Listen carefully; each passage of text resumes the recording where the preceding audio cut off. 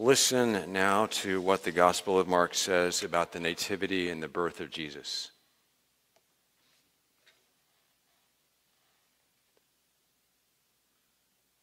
That's right. Nothing. Zero. Zero. The Gospel of Mark, which nearly every scholar believes was the first of the four canonical Gospels to be written, says nothing about the nativity of Jesus. Nothing. Nothing about angels or dreams or Zechariah or Elizabeth or Joseph or Mary or shepherds or magi or King Herod. Nothing. Of course, that doesn't mean that the author Mark didn't know about these things. He likely did know about these things. He likely simply chose not to include any of them in his gospel. Maybe he thought the other things that he included in his gospel were more important. Maybe he didn't have room or time or resources to include anything about Jesus' ancestry or birth, and sort of got to fit it all in a scroll, and the scroll could only get so big. After all, Mark's gospel is the shortest of the four gospels. It's the most concise. It contains the least material, the least number of words. So let's turn to the Gospel of John and listen to what John wrote about the nativity and the birth of Jesus.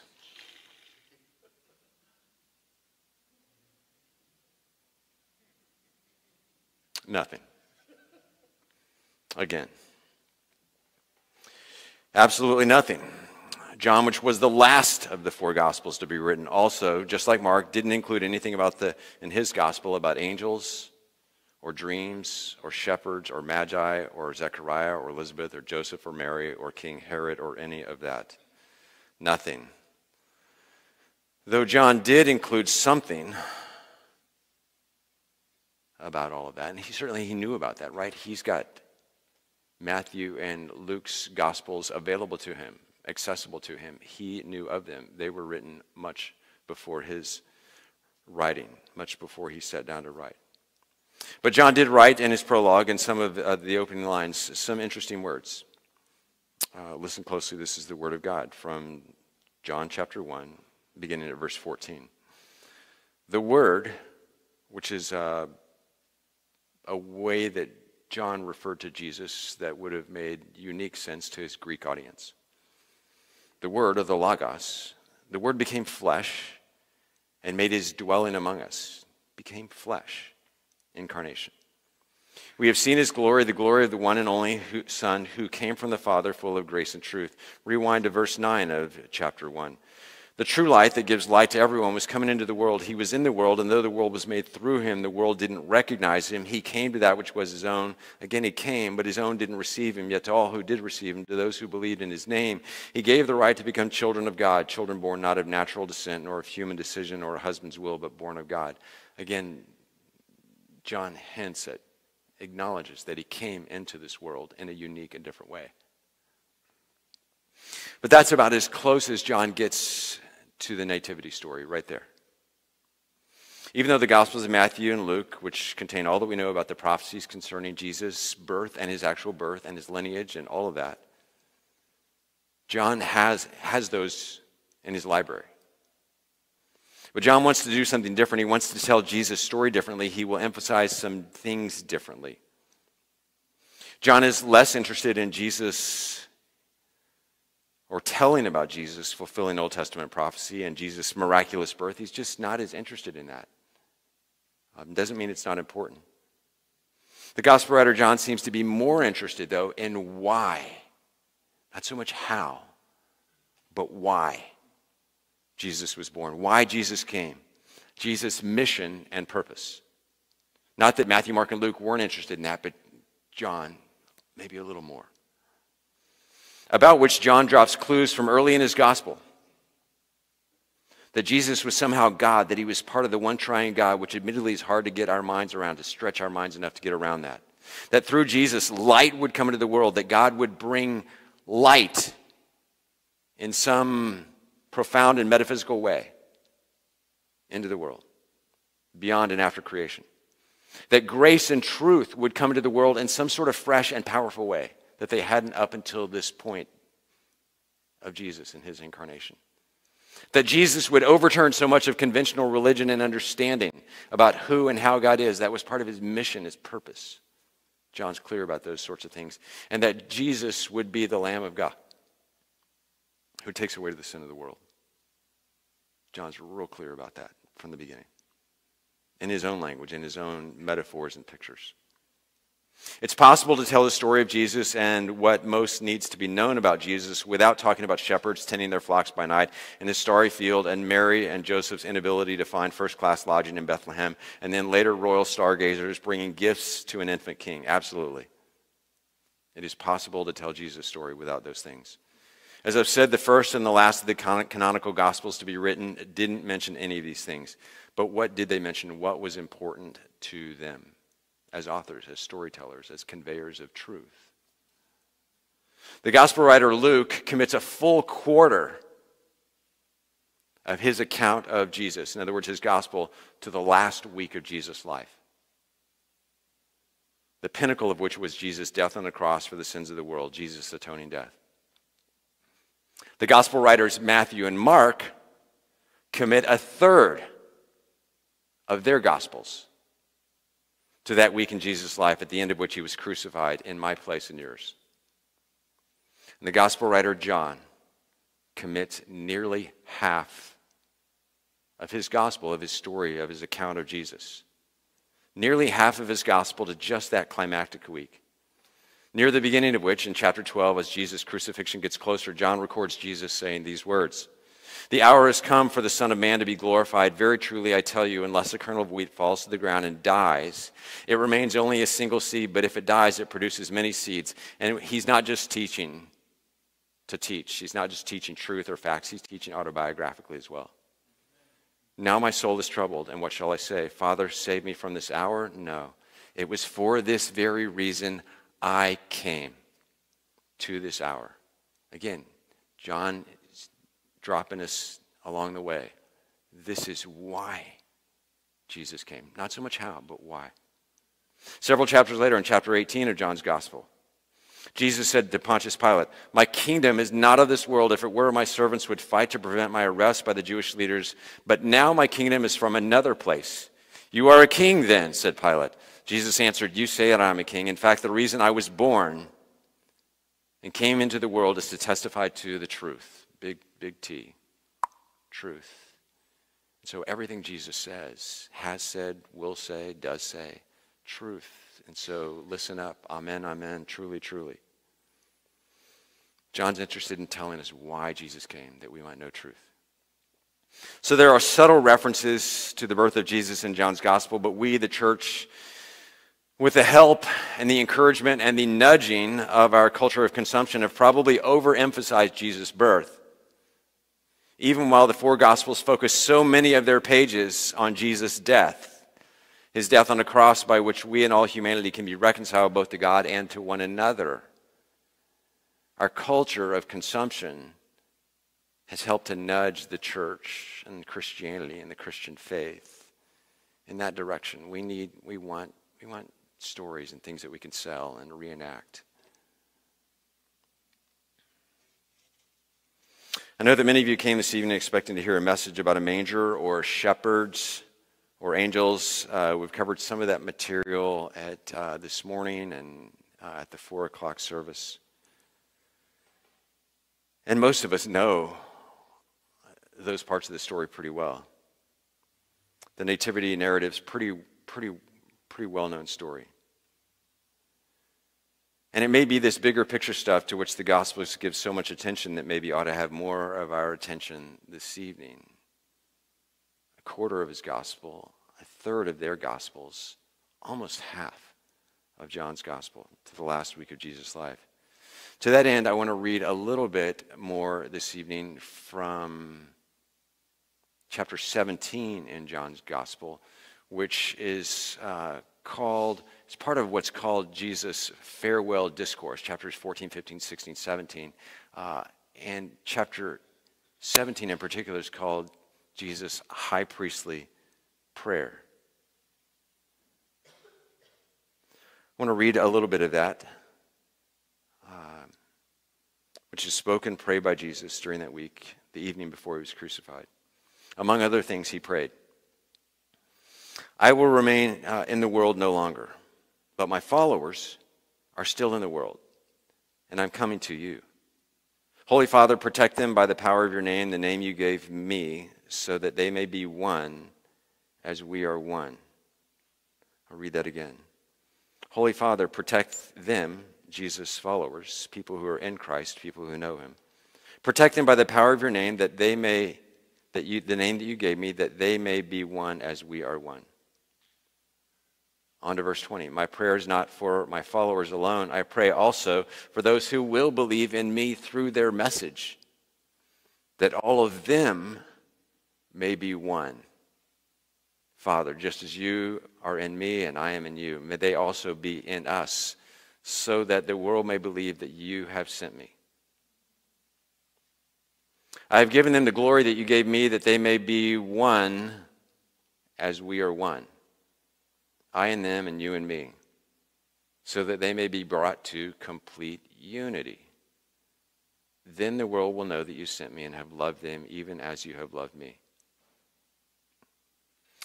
So part of why Jesus came was to bring people together, to reconcile people to God vertically, as Paul talks about in the 2nd chapter of Ephesians, but also to reconcile people to one another horizontally, to make us one, to make us brothers and sisters in Christ, brothers and sisters out of Christ, not yet in Christ, those who will believe, to make us one. And is this not what the world needs tonight? I don't mean to be negative, Nancy, but all of our education and technology and innovation and science and psychology and methods and wisdom haven't gotten us a lot closer to one another, and certainly haven't made us one, either with God or with one another. Some of the worst violence to fellow human beings in history has been done in the name of God and religious zealots of all sorts. Most of us have lived our entire lives knowing that there are nuclear warheads, and many of them far more than are necessary. Far more powerful than the ones dropped on Nagasaki and Hiroshima, that are pointed right at us, right now, and have been our entire lives. Our homes are, in some cases, mini fortresses with our advanced alarm systems.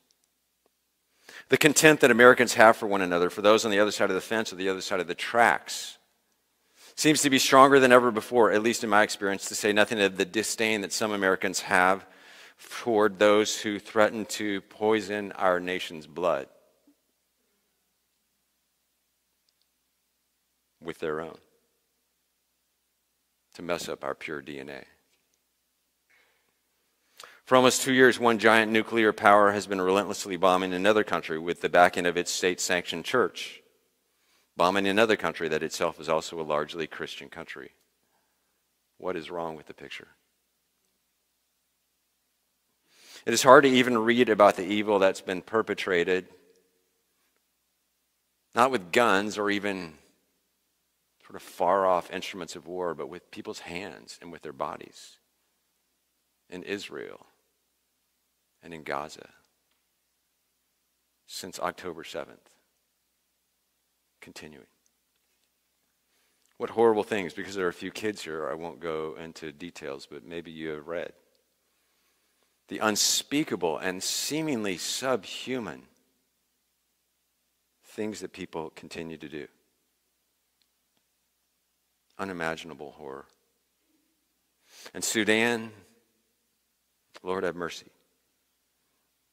And the abject poverty that so many millions live in today, while many of the world's Christians live in relative abundance and indifference.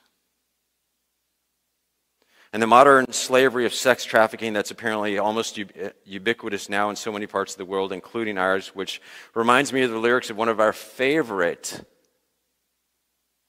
Christmas songs, the first verse of which goes like this: "O holy night, the stars are brightly shining. It is the night of the dear Savior's birth. Long lay the world in sin and error pining, till he appeared and the soul felt its worth. A thrill of hope, the weary world rejoices. For yonder breaks a new and glorious morn. Fall on your knees, O hear the angel voices. O night divine, O night when Christ was born. O night, O holy night, O night divine.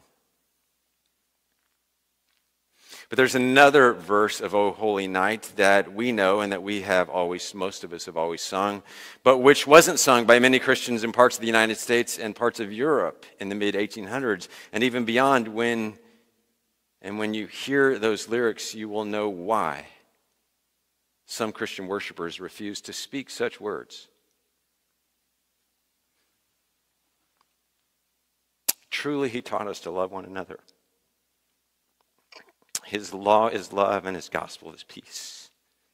Chains shall he break, for the slave is our brother. And in his name all oppression shall cease.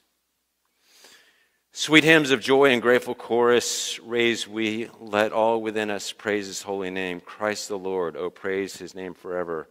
His power and glory evermore proclaim. His power and glory evermore proclaim. Truly, he taught us to love one another. His law is love and his gospel is peace. Chains shall he break, for the slave is our brother. And in his name all oppression shall cease. And you know why some Americans didn't want to sing that verse at times in our history. Many years ago when my family and I first came to First Pres, used to be, now Waypoint, we used to be First Pres.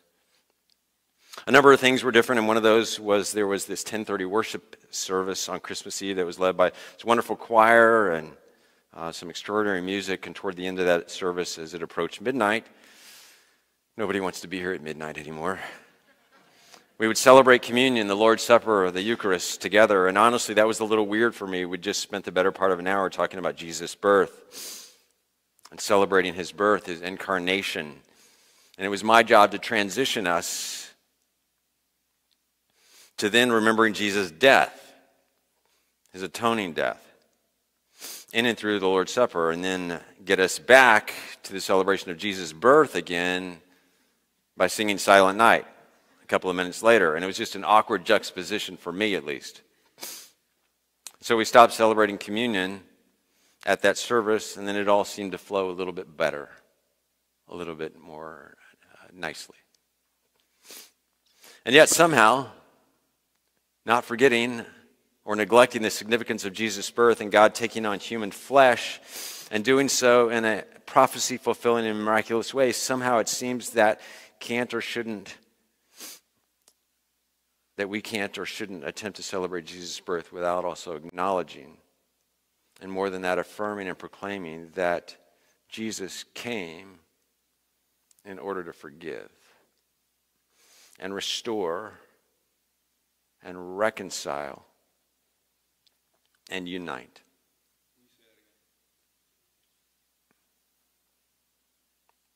Maybe.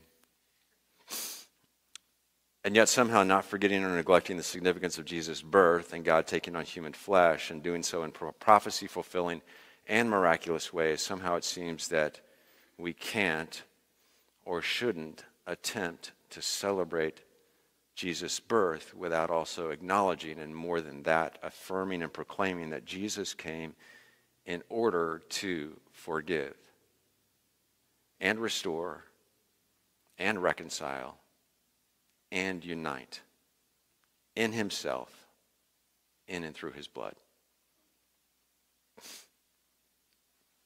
At some point in your lives, most of you have probably done at least one pilgrimage to Disneyland. Can I see some hands? And for those of you who've done so with small children, you certainly remember the ride called It's a Small World. And for some of you who live a tortured existence, that song is still repeating in your head right now. But where did that idea of a small world No divisions, no wars, no fighting among the races or the nations. Where did that idea come from? Well, once upon a time there was a man. And not Walt Disney. And this man taught us about this, and he prayed about this. He described to people God's hope for reality, and he prayed that that reality would come to fruition, that it would come into being. He didn't have any money. He didn't have any connections. He didn't have any power. He didn't have anything.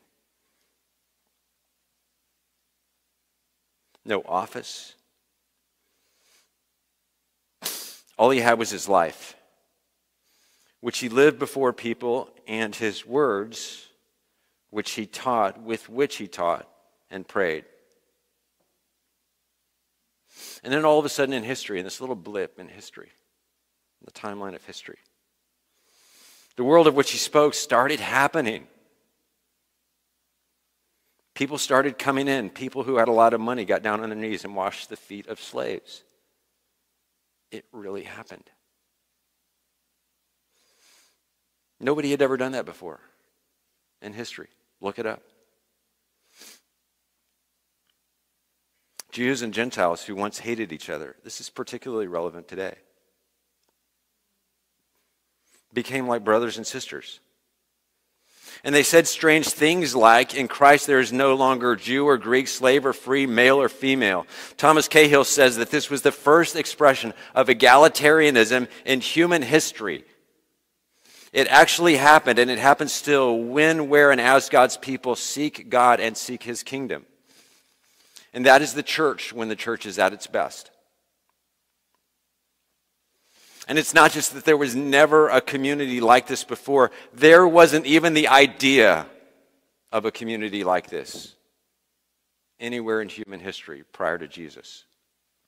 In the ancient world, there were governments and guilds, and there were philosophical schools, and there were various tribal religions, and there were households, and there were families, and different sorts of organizations and units. But there was never a community or a world like the one Jesus described, and for which he prayed in John 17,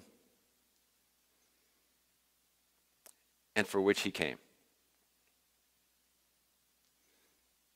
May our prayer be that may his kingdom and his kind of world and what he envisioned and what he talked about and what he prayed for, may that come about in our lives, in our world, in the church, outside the church, by his grace, in us, through us, for his glory, and for the world's joy.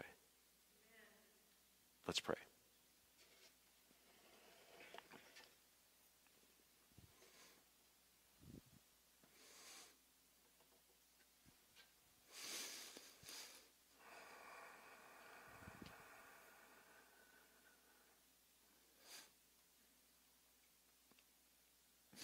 God, Christmas, Advent, and Christmas have been and are about many things. They have been for us. They have been for the church, about many things and a variety of things. Your coming, your incarnation, your desire, your purpose, your mission, too, were about multiple things. But help us this evening to at least hear and embrace one. That you, Father, Son, and Spirit are one, and that you desire that sort of unity among your people, and even on this big earth, which is actually kind of small, under your loving care. Make us one as you are one. Make your church one. Make us one with one another. Save us from hate and anger and division and name-calling and insults and revenge and bitterness and division. Help us to love our brother and sisters. Do away with the chains. Forgive our part in oppression. Bring about your gospel of peace. We pray in the name of Jesus together. Amen.